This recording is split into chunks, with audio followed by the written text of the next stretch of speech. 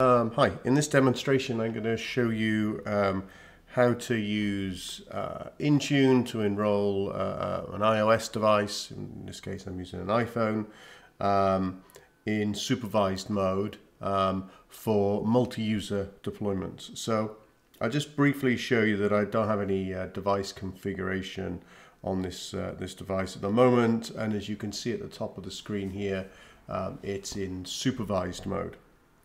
We'll come back to the device in a second as I run you through how this is set up and configured. So I come into Intune, I've got my iOS devices, obviously nothing's in here at the moment, and generally the way you would deploy this would be with the volume program or DEP, so the devices are automatically enrolled into your tenant.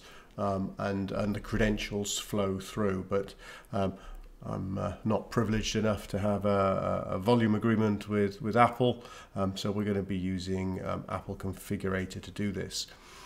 So a couple of things that are going to be slightly different to doing this on a large scale versus my single user tenant, but we'll run through this.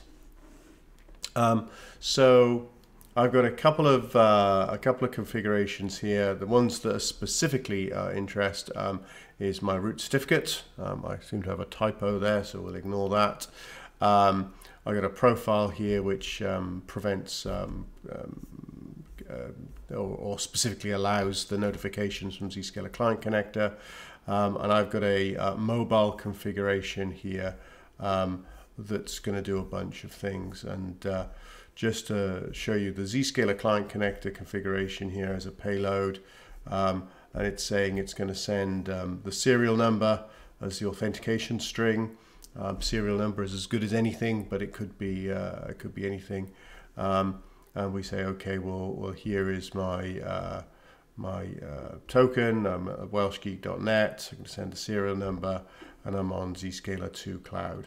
And the purpose of that is to configure Zscaler Client Connector to automatically attempt the single sign-on process. Those things are relatively trivial. The things that are kind of interesting are that I'm going to use SCEP to generate a certificate, and then I'm going to use the SSO extension to push that down to the device. So in my SCEP certificate, again, because I'm in a single user mode, I'm actually going to pass it my username. This is inherently insecure way of doing things, but if because I'll end up with lots of certificates all over the place if I was enrolling hundreds of devices, and they'd all think that they are me. But in reality, you would say it's my device serial as an attribute, and you'd use this for your common name of the certificate, the user principal name, and the email address. I've got a couple of extended key usages here that aren't necessary, and this points at my my SCEP server. So when this is pushed down to the device gets the seed token for SCEP. It looks at its serial number, it builds all of these attributes, sends them across to the SCEP server. SCEP server validates that and gives it a certificate. So that's all well and good for SCEP. And then what I've got here is my Authenticator configuration. And I'm assigning it to all devices, but you'd filter this stuff down. And the thing we're using here is the single sign-on app extension. So we've got two configurations here. We're saying use the SCEP certificate as the renewal certificate. So use the SCEP certificate as the seed. And then we use that seed as an Entra ID. And I've got this in shared device mode. And then it says here that these specific bundles are allowed to use the SSO extension to provide single sign-on. So if we come back to my device here, just to, the other thing that I wanted to show before I start the enrollment. So if I launch Authenticator here, it says, okay, I'm in shared device mode because it was configured previously, but it says the extension is not active because we haven't properly configured it. So we'll go ahead and we'll go to Microsoft Authenticator. Yeah, here is my iPhone. I've got a bunch of profiles, and then I will just simply drag and drop my Intune configuration across to it. And then whilst that's going on, we'll come across to my iPhone over here, and we'll see what's happening with the enrollment. So I come into my general settings, VPN device management, and we'll start to see all of this configuration get imported into this. So at the moment it's pushing that profile across. The profile is going to connect out to Intune. We see it in here, and it starts off with enrolling. It gets an initial SCEP certificate for enrolling in MDM, and it gets all of the Intune routes and the device certificates and everything that basically says it's managed. Once it's managed, then it starts to pull down the configuration pieces. So those configuration pieces will first be the root certificate for my domain controller. Then it'll pull down the SCEP certificate, or an enroll in SCEP against my my domain, and then it'll build out the authenticator pieces.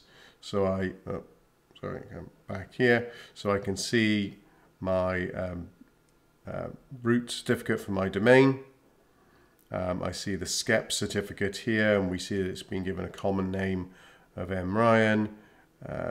It's got all of the extended key usages and everything, and this is where we can see the DNS name here is actually the serial number of the device, and the email information there. I could use those attributes elsewhere. And as we scroll down, we see we've got those notification settings and the authenticator settings that say it can enroll using that redirect authentication. And so we see all of those settings, and then we've got the Zscaler app settings. So now if we come across and we launch Authenticator, you see it doesn't present that error. It's already configured, and it's designed, it's automatically signed me in with those credentials. So we can close that, and then we can come across to Zscaler, and it'll have already launched. It's logging in, automatically single signs in, because that SCEP certificate was used to, well, actually what's happening is Zscaler Client Connector is using Microsoft Authenticator to do the authentication. That's the SSO extension, and Microsoft Authenticator is signed into my tenant. So now I've got transparent sign-on into all of my tenants, and I can actually access my resources. Now, of course, what you would generally do if you were rolling this out in a large-scale environment, you clearly can't use the same certificate or the same credential, mRyan, across all of those devices. What you would do is you'd have that volume program. They would send you or you'd use DEP, and you'd get all of those serial numbers and you'd upload them. You'd need to be properly licensed for Azure. Now Azure will say you either need a license for the user or you need a license for the device. So it doesn't really matter in one way, shape or form whether it's a user or device. You still need to be licensed for the access these things have.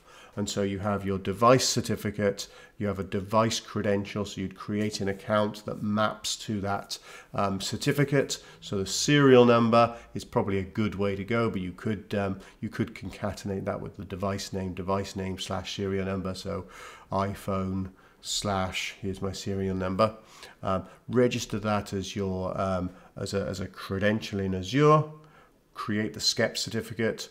That will generate the SCEP certificate, and you can map those two things together, and then you use those, you push those out to all of your devices. They would all automatically enroll.